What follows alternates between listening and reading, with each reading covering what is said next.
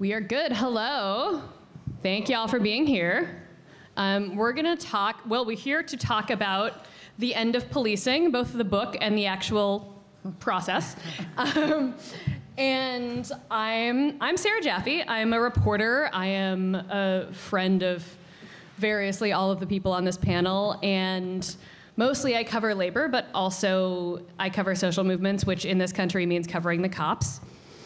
And so I'm here to MC this whole shindig, make sure we all have fun, and to start us off by talking a little bit about this book, which I have read and I have talked to Alex about, and I think all of you should buy, which you can do right over there, and tell all your friends to buy it, because among other things, this book, it does a lot. It kind of lays out where we are right now in terms of various forms of policing, various forms of quote-unquote crime or social disorder that we think we need the police to deal with.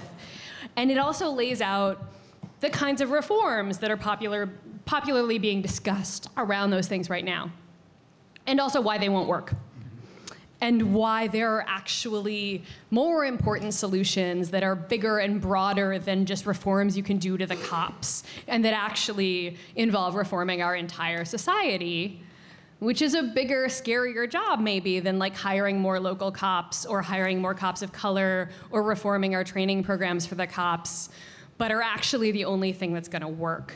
And so we have an excellent panel here tonight, including one panelist who is running late, but will be joining us in a little bit, who are gonna talk about the various kinds of policing that they have had experience with, working around, covering as journalists, fighting as activists. And then Alex is gonna talk a little bit about his book, and then we'll take some questions from all of you. So to start us off, the person on this panel that I have known the longest, Melissa Gira Grant and I went to high school together. She is a journalist covering criminal justice, among many, many other things, and I'm going to let her take it away. Thank you, Sarah. Is my mic on? I think all the mics should be on. Yep. Can you all hear me? There we go. Okay, great. Yes, Sarah and I went to high school together, and we had some very interesting conversations about constitutional law as it pertains to students' rights to free expression, because we were both involved in underground student papers at our high school. So our journalism relationship runs deep. So I'm Melissa Gira Grant. I'm a journalist working right now with the Fair Punishment Project, which is covering criminal justice issues.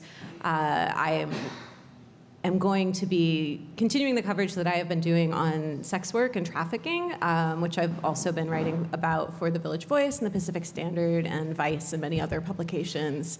And I have a book on the policing of sex work called Playing the Whore, The Work of Sex Work, which, yes, you can get over there. Thank you for Vanna-ing that for me. And this is something I've been writing about for at least 10 years at this point, and I discovered Alex's work just as I was getting into my book. His previous book, City of Disorder, was really illuminating and breaking into two separate categories, as Sarah did, questions of disorder and questions of crime and harm, and what it is when we have a police force that we have primarily empowered to fight and dispel visible representations of disorder, what people think is disorderly, versus, you know, what many people may think the function of the police is to keep people safe. And we know, this is probably not a surprise to this room, that the police don't do a good job at actually keeping people safe. And in fact, the police are often agents of egregious harm and operate with little accountability. So bringing that analysis into writing and reporting about sex work, it allowed me to see that the ways that we police prostitution are all about that, about, you know, visible disorder. Certainly not everybody engaged in selling sex in New York is policed. The people who are policed are the people who are the most visible, whether that's trans women working on the stroll in the Bronx, whether that's Latina women working in Jackson Heights, whether that's immigrant women from Southeast Asia working in massage parlors that have a visible presence. This is the reality of decades of policing prostitution. It has created an urban reality for us where the people who have the least resources, the people who are the most exposed to the police, are the ones who are going to suffer disproportionate policing. And I think we can see that's true across the board with all of these so-called kind of quality of life crimes. One thing that I can't get off my mind, and I'm going to kind of throw into the center of our table as a point of discussion today, and I haven't written about this yet, is the district attorney in Manhattan, Cy Vance Jr., and yeah, that's all fair. And it was enough last week to see a story by ProPublica, WNYC, and New Yorker reporters accounting his office, and him in particular, taking funds from the Trump organization while Ivanka and Donald Trump Jr. were facing a possible criminal fraud investigation for real estate shenanigans. I know, Trump's real estate shenanigans, like breaking news. And he was able to be bought off, and this might sound naive of me, but for very little money. Right? Like, we're mid-5 figures is enough to get Cy Vance not to prosecute you. If you're a sex worker in Jamaica, in Jackson Heights, you probably don't have $10K to give Cy Vance so that his office won't prosecute you. And for me, this is not only a sort of story of the excesses of the Trumps, but of the disparate policing that we see, and the role of police in sort of feeding people into this very unequal prosecutorial environment that we have, where apparently Cy Vance is picking and choosing who's going to be prosecuted based on their power, influence, and cash, right? Today, we have another example. We have Harvey Weinstein, who was caught on tape by a woman that he had groped. She went back to see him wearing a wire at the request of the NYPD, and got him on tape admitting that he had groped her and saying things that made it seem like this was a pattern of behavior for him, and threatening her on the tape. And apparently the district attorney, Cy Vance, believed that this wasn't enough for a prosecution. Coincidentally, he also took some money from Harvey Weinstein's lawyer. It looks like pay for play. It looks like if you're powerful, you can avoid these kinds of consequences of the criminal justice system. And this is a case where the police actually seemed like they wanted to do like the right thing and follow through on this. But it just brings into reality, a stark reality for me, that what the NYPD are actually doing day in and day out is not helping women who are survivors of sexual violence, as they may have in this case. What they are doing is they are arresting the most vulnerable people in our city. So at the same time as Cy Vance Jr.'s office is declining to prosecute Harvey Weinstein, despite having him on tape, at the same time as they're declining to prosecute Ivanka Trump and Donald Trump Jr., they are taking 326 cases of prostitution-related offenses in 2015. And the majority of those are women of color, cis and trans women. So that's apparently who Cy Vance is willing to prosecute that. And that has everything to do with policing. The thing that really frustrates me as a journalist, going into these meetings at City Hall, talking to people who do public defense work, no one wants to talk about what the police are doing. We'll monkey around and talk about what the courts are doing and sort of creating kinder, gentler alternatives to incarceration and all of this stuff, which I'm sure we'll all get into, with all the attendant eye rolling, because it's a Band-Aid, right? If fundamentally the police are still going out and funneling people into the system, that's going to create very dangerous consequences for them, no matter what we try to do on the other end. The gravest consequence that I've seen in this post-Trump moment was this summer in June at the Queens Criminal Court, where ICE agents showed up attempting to apprehend women who were there in the Human Trafficking Intervention Court. And I covered this for the Village Voice. What had happened is these women were arrested in prostitution policing operations targeting the Asian massage parlors in Queens, and ICE targeted this courtroom because they rightfully assumed that there would be many immigrants, because that's who tends to get arrested in Queens for prostitution. And the women who were there, it's worth saying, even though it's called a human trafficking intervention court, this is one of those kinder, gentler sort of renamings of the criminal justice system. The operation of the human trafficking court is not, where a judge and prosecutors and public defenders come together and help people who are victims of human trafficking or prosecute cases of human trafficking. What they do is they take people arrested for prostitution, presume that they are victims of human trafficking, and tell them that they can avoid going to prison if they attend therapy sessions, which, as you all know, will definitely ameliorate all of the reasons they may have been involved in prostitution in the first place, right? Self-esteem can pay the rent now. So it's sorry. Now we're in a very different moment. The consequences of being arrested and put into the system, the stakes are only higher. And we have women who, this is a misdemeanor prostitution. And they're standing with their attorneys. And ICE is standing there saying, we can take them. And once you're in immigration proceedings, those attorneys can't do anything for them. This is a civil process. They actually have no guaranteed counsel or representation in that process. The attorneys that I talked to, the public defenders, said it's like disappearing into a black hole. And that is because of the NYPD, right? That's why those women were in the courtroom in the first place. And there was a fantastic cast of characters at City Hall a few weeks after that, protesting what the NYPD, or rather protesting what ICE had done, and talking about how terrible it is that ICE were in our courts trying to apprehend these victims of human trafficking, and that's just disgusting that we would arrest victims of human trafficking, because most people assume that you're in a human trafficking court, you're a victim of human trafficking. That's the point. And, but we arrest, quote unquote, victims of human trafficking, both real ones and presumed ones, routinely in this city. And that was not a conversation that the otherwise well-meaning folks in the city council were willing to have that day. So I hope that they read your book. I hope that they remain in conversation with people who are willing to go to the root cause of this, which is what the police are doing in our city.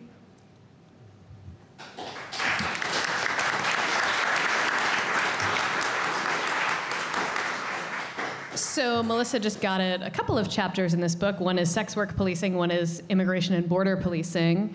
There are, of course, several other chapters and sections here. So I'm going to throw this over to Dante Barry of Million Hoodies, which goes back, for those of you who don't remember, to the killing of Trayvon Martin. So, Dante. Thank you all. Thank you, Alex, for inviting me. So we're going to do a little exercise to kick this off. So I want everyone to close their eyes and to imagine what makes you feel safe. Where are you? Who are you with? What does it feel like? What does it taste like? What does it smell like? And just like imagine what really keeps you safe, what grounds you in safety. Okay, open your eyes. With a show of hands, if police came into your mind, raise your hand. Once or twice. Okay. Usually doesn't happen. Raise your hand if prisons came into your mind. Detention centers? Surveillance cameras? Great. Raise your hand if having a bed came into your mind, or having food came into your mind, or having your loved one right next to you, or having a house. Yeah. So for those that are watching, a lot of people raise their hand on the latter questions. Yeah, so society has told us, right, that all those things makes us feel safe, right? Prisons, police, surveillance cameras, detention centers. We can go the whole gamut of all the things that society has told us that makes us feel safe. So at what point do we begin to manifest what actually makes us feel safe, right? The things that y'all raised your hands for, having a house, having good jobs, having a quality education, all of those things, right? And so I run an organization called Million Hoodies Movement for Justice. We started after the death of Trayvon Martin in 2012. And fundamentally, the question that we were asking when Trayvon was killed was, who has the right to feel and be safe in this country, right? And that right is often negated around power, right? Who has the power to feel and be safe, right? And so a lot of our work has stems in response to vigilante violence and police killings, but broadening of that is really encompassing of this reimagining of what safety really looks like, and how do we build systems that are away from harmful institutions and to connect us into more transformative, liberatory types of systems. And I think a lot of what Alex's book is about, The End of Policing, is yes, an argument for abolition, and that's always about like this dismantling of, but abolition is also about the building of, right? Building of something new. And so how do we also take in this conversation around the end of policing to translate that from away from harmful institutions to things that actually makes us feel safe?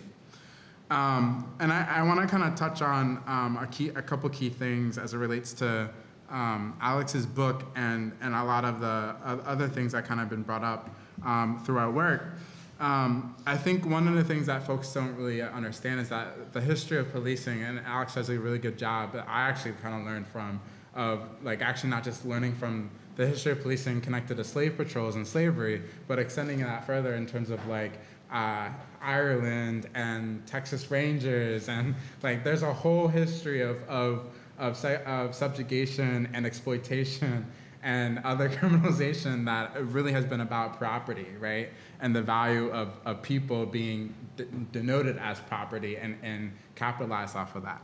But I also want to kind of move a little bit further into this, right?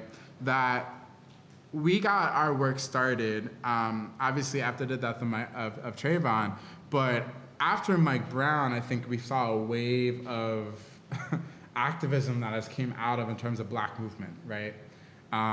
In 2014. And I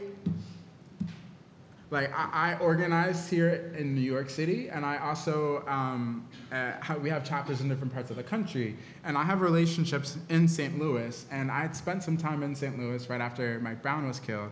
And I want to kind of contextualize this in terms of both some of the work that we do around police militarization, and then also just the way in which police occupy Black communities specifically, right? There's a moment about a couple weeks after Mike Brown was shot and killed, and this was when there was tons of media, tons of cameras on West Florissant and St. Louis and Ferguson. And every night, Black folks were out in the street protesting, every day really, all day long. And then at night, the police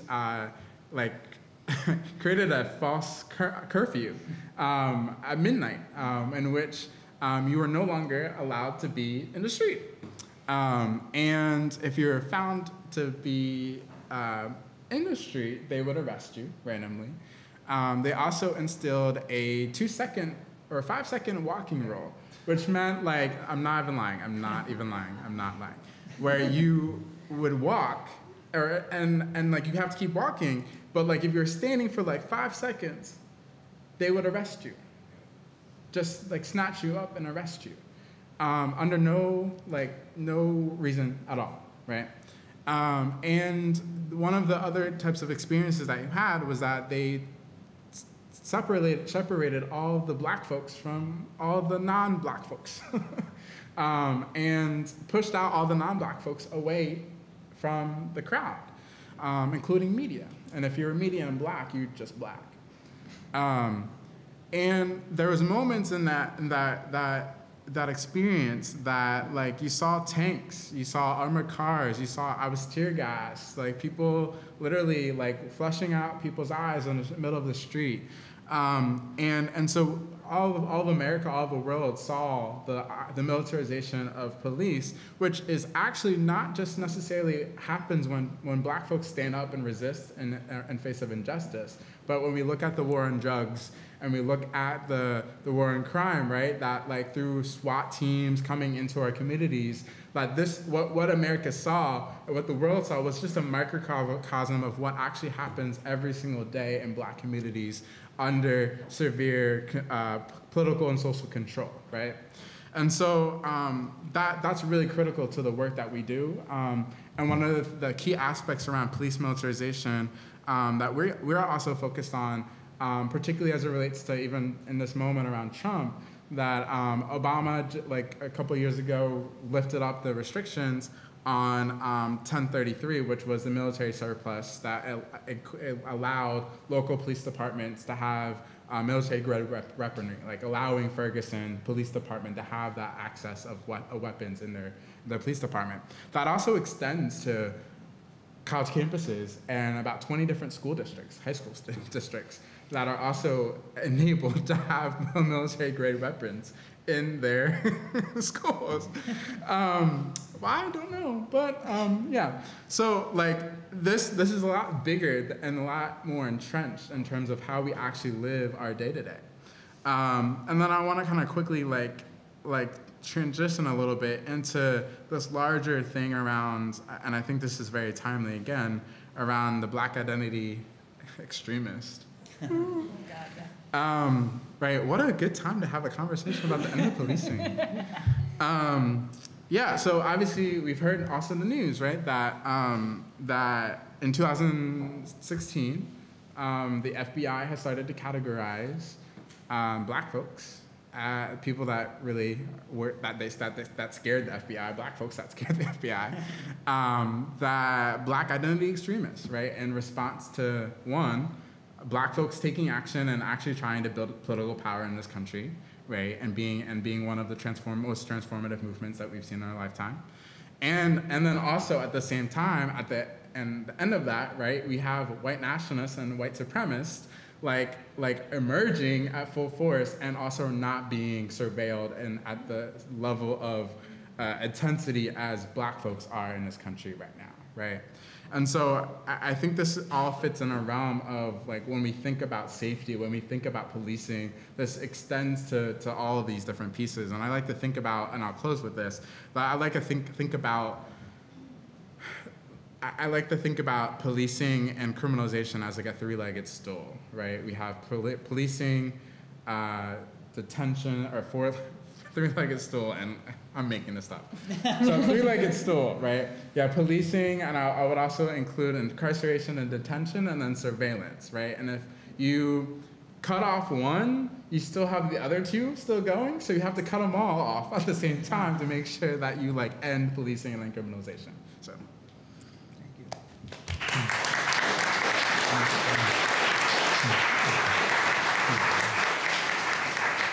So yeah, that actually made me go into my notes from this book where there's a couple moments where Alex phrases this same sentiment in a few different ways, but where he writes, "The origins and function of the police are intimately tied to the management of inequalities of race and class."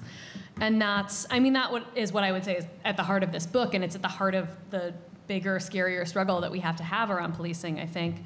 And I think so far our first two speakers have done a great job of illuminating that. And I think our third speaker will also do a great job of this. So Keegan is a writer, an organizer, soon to be a lawyer. Yeah, I'm a law student currently. So you're going to be coming at this from all sorts of angles, I think. Yes, so hi everyone. Yeah, my name's Keegan. I've been a political organizer and writer in the city for like 10 years, and now I'm in law school. I'm working at the Innocence Project, and I'm at Cardozo, I'm a 2L. First of all, I also want to highly, highly recommend the book. I spend all my time thinking and writing and reading about police and police abolition, and this actually, really helped my analysis. I'm working on a law review article at the moment, and this it came through for me in a lot of ways. Helps me break down my legal analysis of things. It goes into, as the other speakers have mentioned, it goes into different parts of policing, different like specific areas where we police things like sex work and political policing and gang policing, and it looks at each one of them, and it looks at the failings, the constitutional failings, the failings to uphold equal protection, the failings of just police brutality, the failings of racism in that type of policing. And then it looks at reform measures that we could take, and shows that they always fail. They fail to address the equal protection problems because the next form of policing to address that same problem is just as racist and just as flawed and just as violent. And that comes down to the reason that has been mentioned a few times, which is policing is just never going to address the root cause of crime or disorder or any of the things that we're trying to alleviate with policing. We can now, I think most of us can look at crime and realize that it largely comes from poverty, and we're going to address poverty and the root cause of crime with housing and education and jobs, not policing. Policing just reinforces this racist caste structure that creates all of these problems, and it makes them worse. It makes it harder to get a job. It makes it harder to get housing, and all of that. So. Yeah, the book, by tracing those threads, I think, in all these different forms of policing and showing the breakdown and how reforms will not fix each type of policing really, I think, makes police abolition as a whole a bit more it makes it seem practical, rather than like, I think a lot of people hear police abolition and recoil. But the book as a whole, when addressing, each type of policing, makes it seem palatable and practical.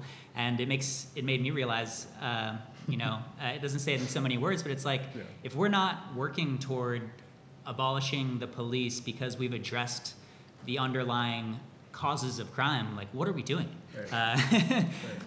We're totally failing as a society. And so I was asked to talk about political policing in particular. And in some ways, I think I have the easiest task there because I think political policing is something that a lot of people are sort of realizing is illegitimate on its face. We look at the policing of the civil rights movement.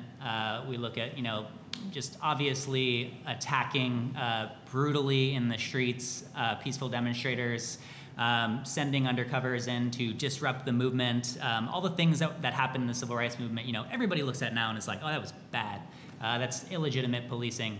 Even the FBI, will tweet out for MLK Day.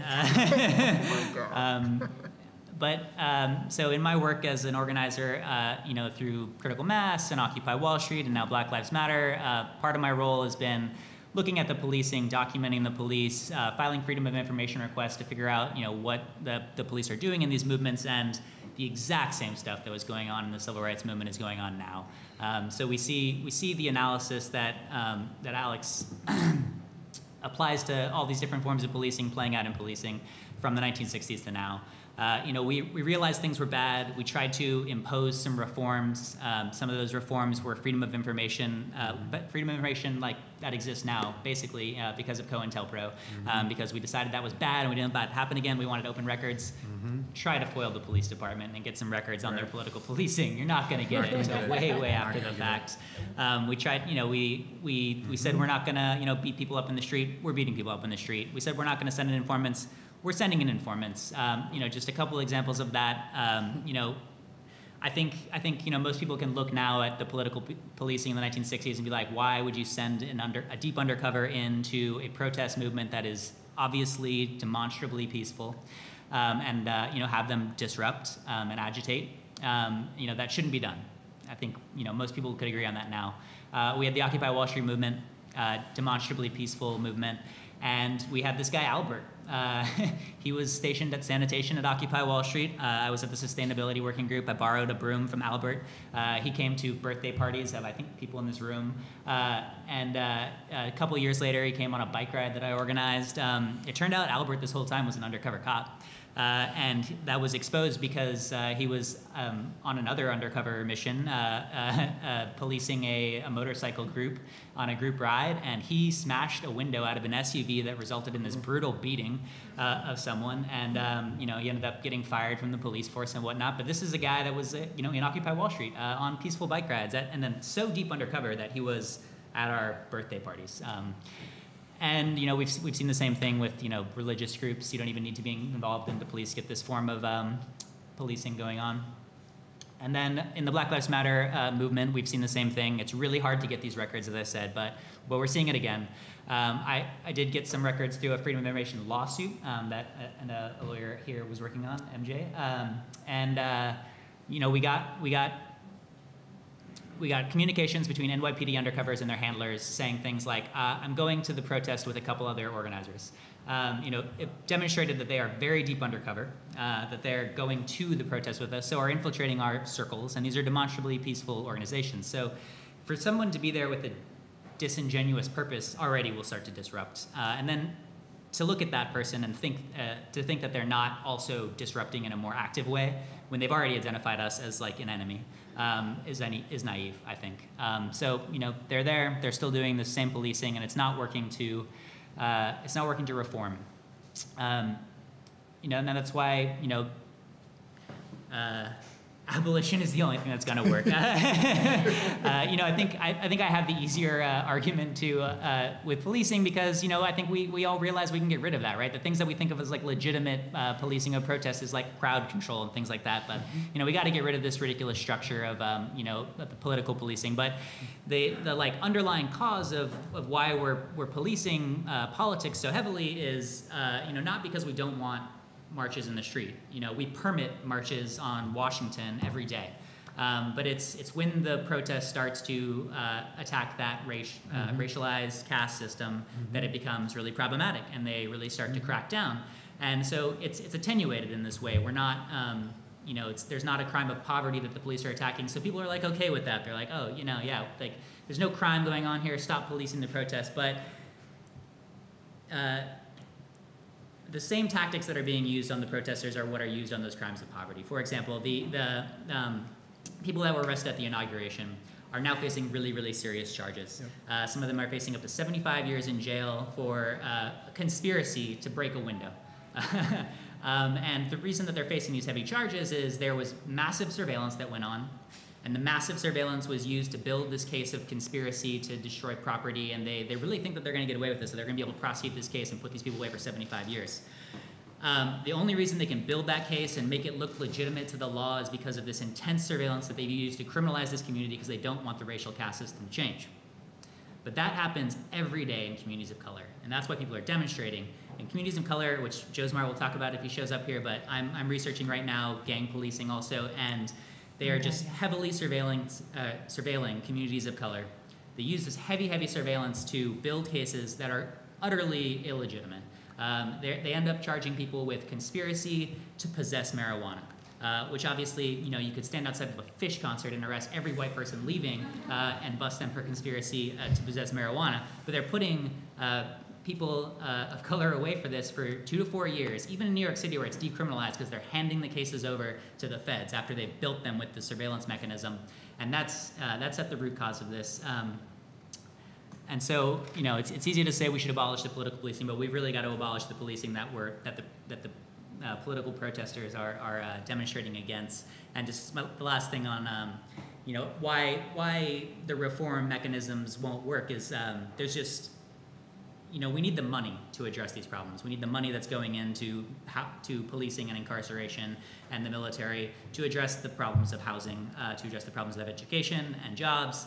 And as long as the money is locked in this system that is reactionary, that is constitutionally bound to only prosecute crime, and that is historically racist and there to enforce the caste system, it's going to be stuck there. We're not going to get it out. We're not going to distribute it anywhere. And so, reforming it in little bits and ways isn't going to work. It has to be abolished and redistributed.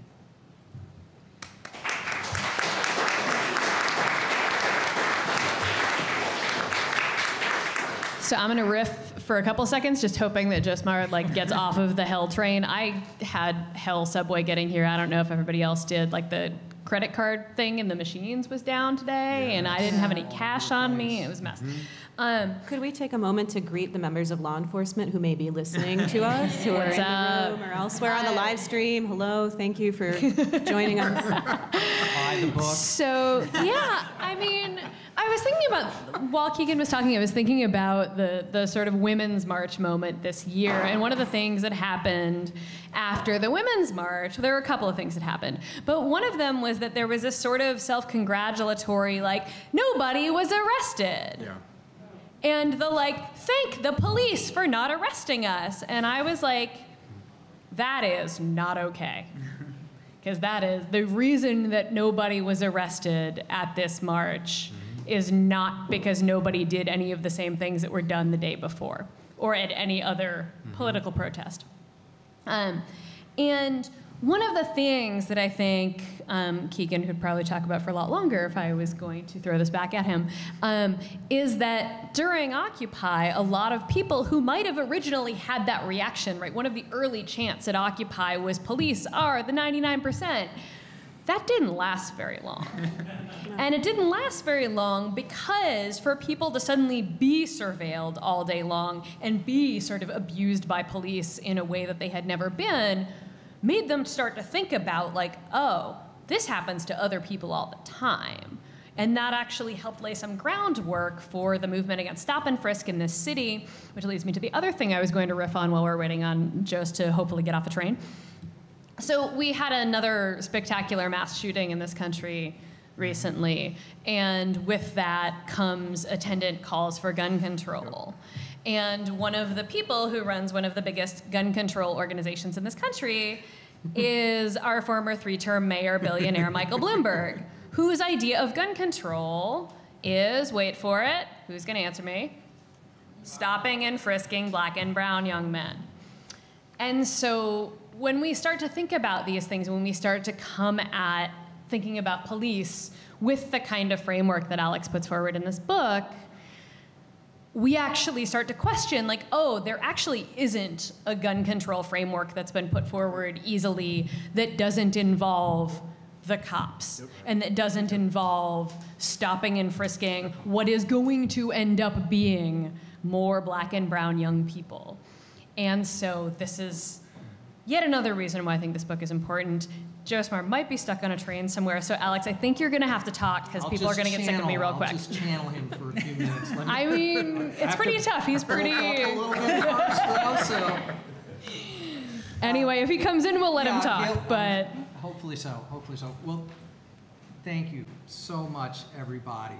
And one of the most amazing things for me about the last several years is to get to know so many amazing journalists and activists who had been laboring away, but there wasn't the public attention. I wasn't becoming aware of their work, and it's been my mission to make these connections as concrete and to work across the normal lines that we often see in this work. So thank you so much for reading the book, for thinking about it, for saying such nice things. Thanks, everybody, for coming out. I also want to thank the folks at Verso. Andy asked me to have lunch with him about 4+ years ago to talk me into writing a book about the NYPD. Now, this was just before the last mayoral election, 4 years ago, and I said I was the first academic in the history of academia who went to a meeting with a publisher to talk him out of a book idea. And I said, I don't want to write a history book. There are going to be big changes in the NYPD, and I said what I'd like to do is to write a book that interrogates different forms of policing and shows, you know, what a terrible idea they are. We don't need nicer school police. We don't need school police to be mentors. We don't need school police to have better military hardware. The whole premise of school policing is fundamentally misguided, unjust, ineffective, and expensive. And there are alternatives. We can look at restorative justice programs. We can look at doing something about the incredible segregation of our educational system. We can look at community schools models out there, and all of these things will make kids safer than keeping armed police around them. So let me stop there. Sarah will introduce Josmar, Yes. who will... Well, I mean, you might as well just... Yes. So I'll say about Josmar that I got to know Josmar because he was trolling me, which puts me in pretty good company. And you know, he was like, who is this middle-class academic telling us about policing and what should be done with policing? Why aren't you out there getting arrested? And he obviously did not know much about me. And so I had to disabuse him of some of these ideas over drinks one night. And since then, we've worked together on a whole bunch of projects, and I hope you'll tell folks a little bit about the work we're doing on the gang conspiracy cases. Your mic should be live, dear.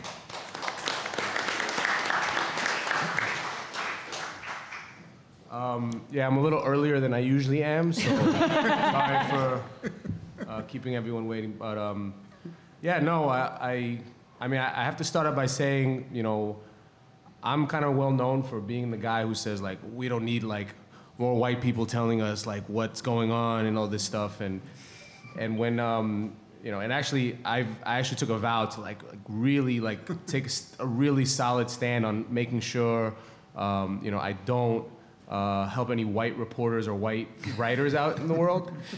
However, I saw that, obviously I'm here, so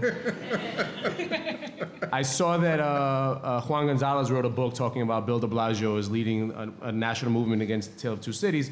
So then I said, Alex, I gotta help you get your book sales up because we can't let that be the #1 bookseller right now, because that is not true. Bill de Blasio is not doing all this amazing work.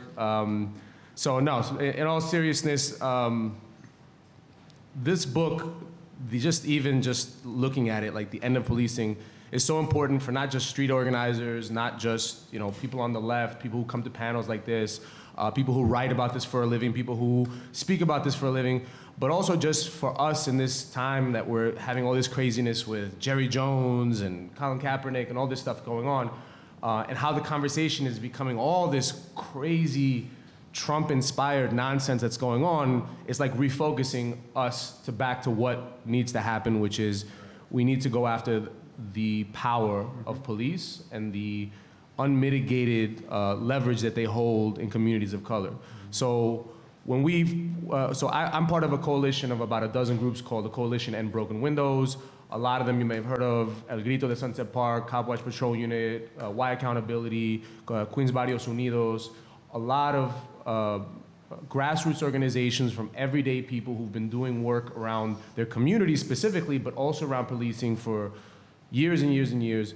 And when we talked about broken windows years ago, before it started to become like this issue that Brooklyn district attorneys were talking about, and you had at one point, I think, Malcolm Gladwell, the guy who really helped push forward the idea of broken windows, he kind of did a mea culpa a few years ago, and he said, oh, I think I was wrong about this. Like, we changed the conversation, not just we, but all of the activists, all of the people. Eric Garner, unfortunately, had to lose his life over this, and all of this work happened all this time, and the marching and all that stuff, but we said broken windows can only go away when we get rid of unnecessary policing, and policing as the end-all, be-all of everything that we turn to when we have problems in our communities or in our society. And so we wanted to make issues like the addition to the NYPD head count of 2 years ago a big fight for us. We wanted to make the issue about the NYPD budget bigger than North Korea's budget, bigger than all of the GDPs of entire countries. We wanted to get back to what actually the NYPD's resources, budget, power, all of that leads back to, like those substantive things. Not just like, did this cop say something really fucked up, or does the NYPD have not hire enough black officers? Like, all of that is like side stuff compared to the main issue that we want to take on, which is the power and the size and the scope of police. And then what they do with that power, right? They don't add 1,300 cops because they're telling you guys they want to do neighborhood policing. Take 2 seconds to think about that. Look at what's going on in the streets, and you understand that's PR spin. To take your eyes off of the prize of the fact that they're adding, all sorts of surveillance infrastructure, all sorts of, predictive policing algorithms, like crazy stuff that, the person on the street doesn't even know that's going on. So while this is happening, we have to have that conversation that says, no, not only do we not want an increase in policing, we don't want to give them more power, but we actually want to go the opposite direction. We want to diminish them. We want to take away responsibilities that they don't need. And the goal, right? The end goal is the end of policing. That's the goal. And so sometimes people come say, oh, that's, how can you live in a world without police? And what? And so again, this whole thing about abolishing police or getting rid of police, I've always seen it, and I'm not a super, smart person, I guess, by academic standards, but I'm well enough aware to understand that we have to set a goal of getting rid of them in our lives to the extent that we can. And so whether you want to say no police or abolishing police or however you want to put the end goal, that has to be something that we're always striving towards. Yep. And that means we don't get caught up into conversations about nicer police, as Alex has said. We don't get into conversations about diversity of police. It's not completely unimportant, but that's not the point. So we get back to the idea of how do we slowly eradicate their presence in our communities? Because to me, as I've always understood it, broken windows is academically debated thing. It's constant contact with people who are brown and black.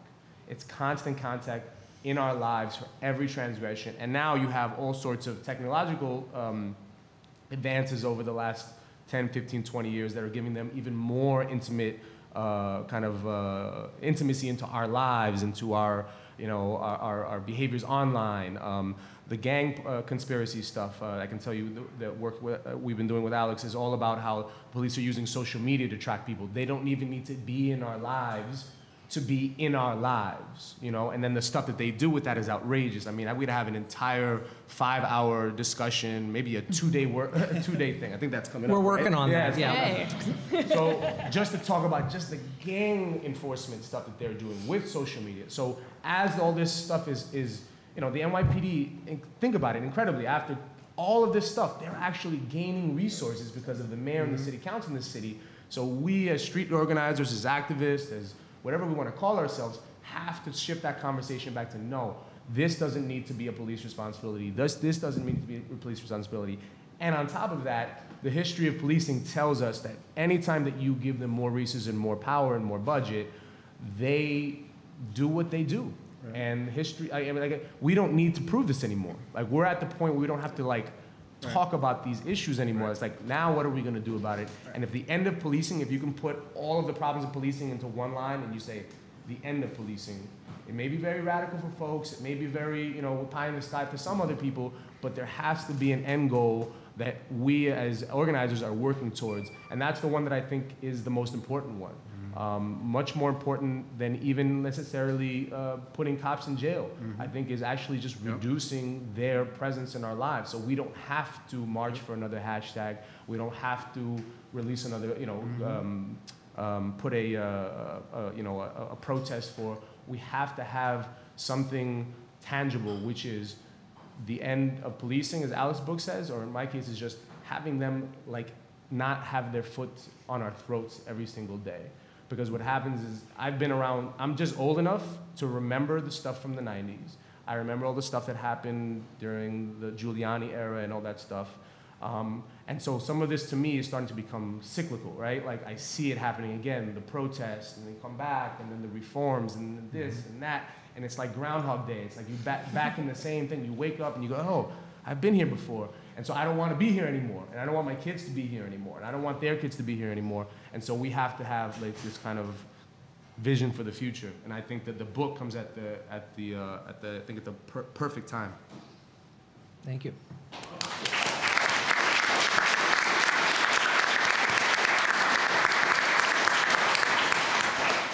Yay, thank you. All right, Alex, So let me bring us just home. finish some thank yous. I wanted to thank Andy for bearing with my little change up in that lunch 4 years ago. And, it took so long because this lunch happened before Mike Brown. It happened before Eric Garner. And that stuff happened shortly afterwards, as I was beginning to outline and think about the book, and I had a kind of strategic decision to make. Do I double down on trying to get the book done as quickly as possible, which is like a year, plus a year of post-production, or do I get into the conversation right now? When the issue is hot, when people are looking for answers, when there's, we know, like with our students, that when they ask a good question, they're ready to hear an answer. And everybody was asking questions, and I felt like I had something to say about a lot of these things. So I took 2 years and just wrote op-eds and essays one a week for 2 years, which allowed me to try out ideas, mobilize some of the research that was being collected for individual chapters, and also to build an audience for the book, I think. And I think that turned out to be a good decision. And the police have kindly enough kept the issue alive for us by continuing to kill people in egregious circumstances that were 100% avoidable, whether or not they were against the law, which unfortunately often it's not against the law. And putting cops in prison is never going to be the solution to our problem here.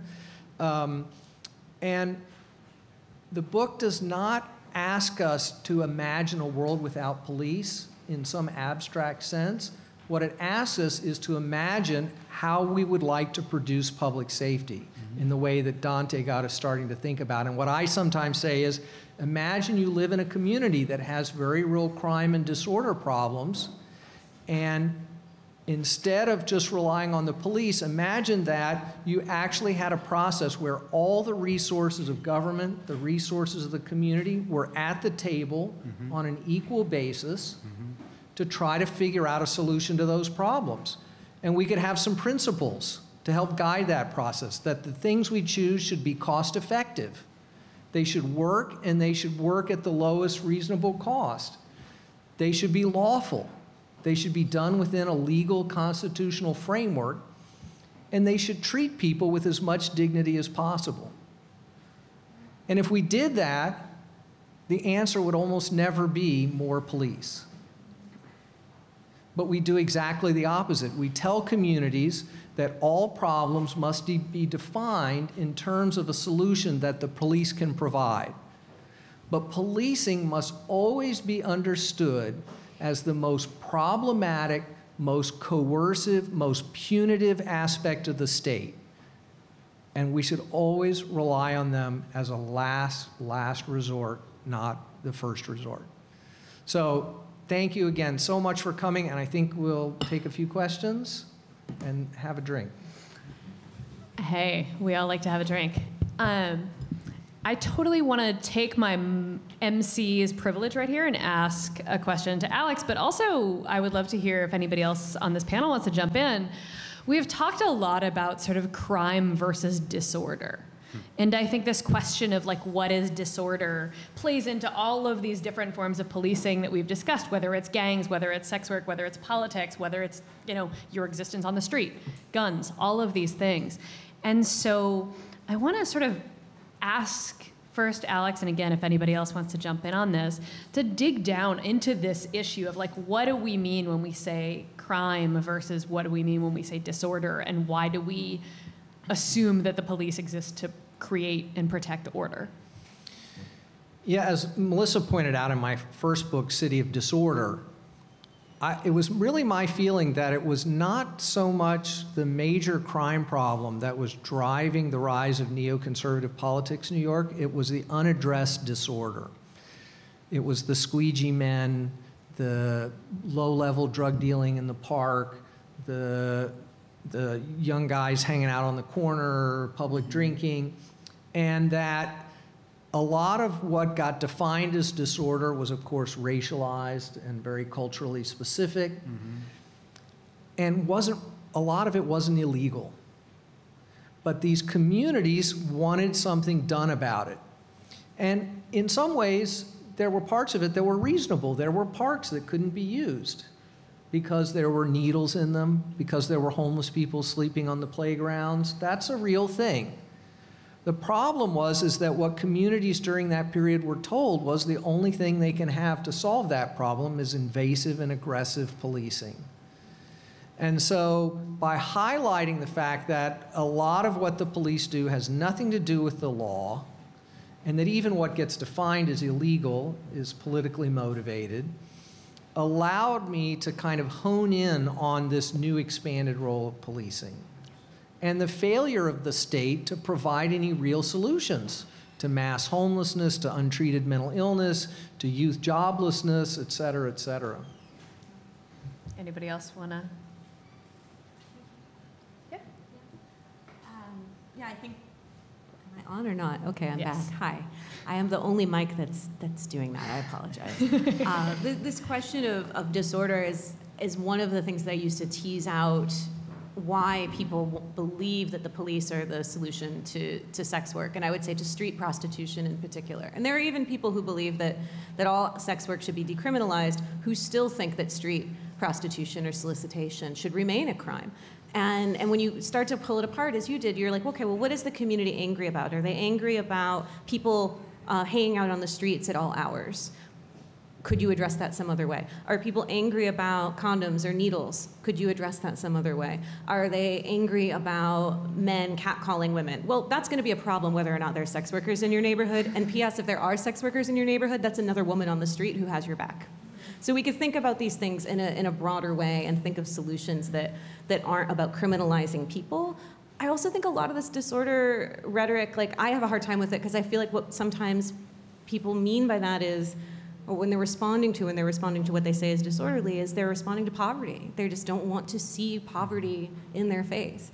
And that certainly cannot be addressed with policing. I know you have something to say about this. No? Yeah. I mean, I just, some people may know that I and others like really focused on Commissioner Bratton when he was brought back to New York, because this had a lot to do with the history of New York City, and at the time, we didn't want to make it about the man, but about the kind of legacy that he left behind. And I remember having read, unfortunately, I had to read some of his books, and I also had to read a lot of information about the creation of broken windows, the whole ideas. I read some of Alex's writings, and I just remember, and I brought this up once before, to put it like blunt, like to make it simple, when Bratton has often explained the reason why they needed to do broken windows and maintenance, order maintenance policing, he said basically like, listen, we've had a lot of excesses in the last 30 years. And when he said that, he was talking about the 60s and the 70s. He was talking about the civil rights era. He was talking about a time when America was changing. And for him, this was someone that people pointed out, this is somebody who was in the military, was a career cop. For him, his mind view, and Alex even explained this, I think, in the neoconservative roots article that you wrote about how if you trace it back, the lineage to all of these thinkers, including James Q. Wilson, who wrote the most blatantly racist stuff, like what signs of disorder, like interracial couples, or a Negro wearing a conch in the street, or a girl with a miniskirt. Like this is the mind view, and I think for him, he was saying that like we're getting out of control, and liberalism is getting too out of control. And it's causing, right, the idea of broken windows is these signs of disorder are causing the murders and the shootings and stuff. So he's basically saying liberalism is run amok and we need to take the streets back. And that was what I got from him. It was like political calling to say basically these signs of disorder, and he wasn't gonna say black people, he wasn't gonna say immigrants or homeless people or street workers or what may have, but it was this signal to say like we are going to, with the help of liberals, right? The help of Democrats. A lot of liberals in New York City, they voted for Giuliani. They voted for Mike Bloomberg 3 times. This is even here in progressive New York City. They also, there's something, my personal opinion is there's something in even white liberals that says they don't want these things around. And they don't even want to entertain, maybe they can academically entertain the causes of poverty, but they don't actually want to deal with the homeless person asking. So it's very convenient when like Bratton and a bunch of other like academic criminologists come out and say, well, these guys, this guy on the corner with the cup, he's actually the reason we have 3,000 murders in a year. And it's so convenient to think that way because it's just like, well, now the solution is so simple, 1999, like the three payments of 1999, it's like an infomercial for being able to push ahead what they did over the last 25 years. Where I live in Newburgh, up the Hudson Valley a little bit, and a few blocks from me is a place where the guys played checkers on the street all night. And like, that makes me feel safer when there's the guys that on the street all night. So last year, one of them got shot. And the answer that the cops could come up with was get the guys to stop playing checkers on the street. And I was like, dude, the guy playing checkers on the street is the one that got shot here. He's not the problem. Anyway, any of y'all want to get on this? Or okay. There'll be more. Yeah. All right, one more that I'm going to take my privilege. Yep. Trump ran a campaign of backlash on many levels. One of them was about policing. It was specifically about, Chicago disorder, but also like he was going to let the cops do whatever they wanted. So in the age of Trump, how have things changed from the organizing all of you were already doing or covering during the age of Obama? What's changed under Trump? It's a bad news, good news, bad news story in my mind. The bad news is that Trump has embraced a kind of theater of revenge and resentment, that he is, mobilizing symbolism of resentment and racial animus, and that the solution to all our problems is even more heavy-handed policing.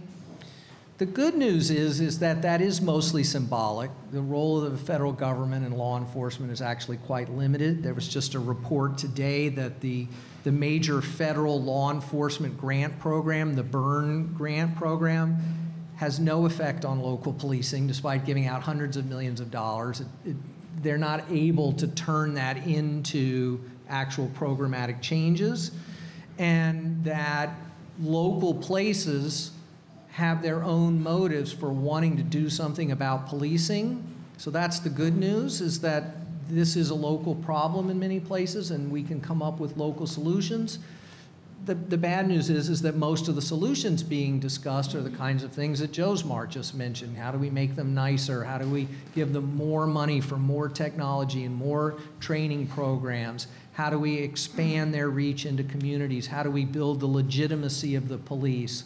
Rather than getting rid of the war on drugs and getting cops out of schools and stopping to criminalize, people involved in sex work and young people involved in black market activities in poor communities.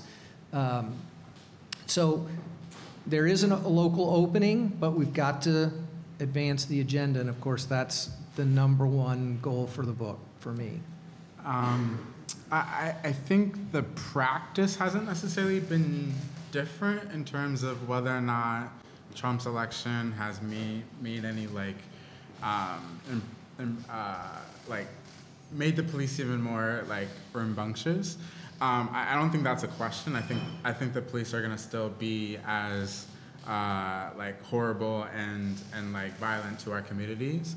However, I think that if anything from what happened around Trump, I think we're seeing power consolidate at the state level, particularly when it comes to budgets, right? When we hear every day language from the federal government or even just from state governments around all these immigrants are coming to take our jobs, all of these black people are so violent and criminal. I think we're seeing a little bit more of the ways in which ICE and other law enforcement agencies collaborate in a little bit more of intense ways than we've seen before. And I think if even more, that this is a call for expanded sanctuary and freedom cities, right? We need to be able to really just disattach ourselves in terms of the power and relates to ICE enforcement and police occupation in our communities. Something real. Go ahead. Go ahead. Go. This really quickly, my mantra since Trump has come into office, particularly when it concerns law and order and the kind of fantasy of law and order, the 70s New York that Trump seems to still live in his head. And for him, everything is everything, right? I didn't really cover immigration until Trump. And the reason I'm covering immigration now is because in Trump's sort of naughty list, his axis of evil that he's always rolling out are traffickers and gangs and immigrants, traffickers and gangs. And whether that was his speech where he told members of law enforcement not to be too nice to people that they were arresting, whether that's his attacks on MS-13, even though the harshest result of those the attempts to police MS-13 as a gang are falling on brown communities. So why is he saying everybody is under the same criminal umbrella? What is the power of that? That's something I'm still trying to figure out. And I agree that it hasn't been very effective, right? His entire presidency hasn't been very effective in terms of changing policy and practice. But the symbolic effect, we know that ICE and Customs and Border Patrol feel like the gloves are off now. Right. And that's creating a lot of fear in immigrant communities and communities of color. And that I don't know how to address in the same way that we can attack a police budget or something tangible, because it's the symbolic and fear-mongering that he is successful at. Yeah, I would just add one thing. Everything Trump says is horrible. It's just a daily onslaught, and it's terrible, and it's really overt. And we just need to make sure that we're not only working to get rid of that really overt, terrible thing that's happening all the time. The surveillance state that's now being used against the protesters was built under Obama. As was the immigration The deportation state, machine yeah. that is being used was built under Obama. Yep. and they were being used. The murders of Eric Garner, the murders of Mike Brown, the non-indictments of those police officers, all of that happened under Obama. The reaction was the policing I talked about earlier of the Black Lives Matter movement, not heavier, not defunding of police forces, right? So the solutions weren't coming under Obama either. Now, I'm both excited that people are getting involved and upset about the things that Trump says on a daily basis, but I'm concerned that people will only want to get rid of that. And if we're only pushing back against that, that's really problematic. We've got to push back against the roots of it, the things that were expanded under Obama, and really attack it at the root. Do you want to jump in on this one, or should we take some audience questions? All right, so we're going to take, I think somebody has a wireless mic for the audience, right? All right, so we're going to take 3 questions at a time and then toss them back to the crowd. I think I definitely saw a hand up way in the back there, like way early on.